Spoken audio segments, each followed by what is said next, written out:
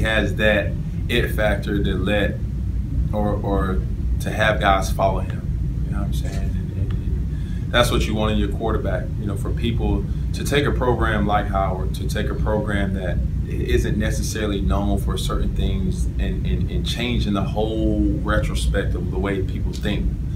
You know, now, you know, hearing him talk on the phone and just hearing his responses to certain things, it's like, man, people, I'm telling them, like, you're giving people hope. Like, a team that has probably been known for their band, you know, people are going to the football games to watch football now, not just to, you know, listen to the band play. So I got my hands full with trying to follow up a great performance with him. You know, I just you know, seeing all of the notoriety that he's been getting, man. I've just been seeing a lot of Cam Newton, little brother, Cam Newton, little brother.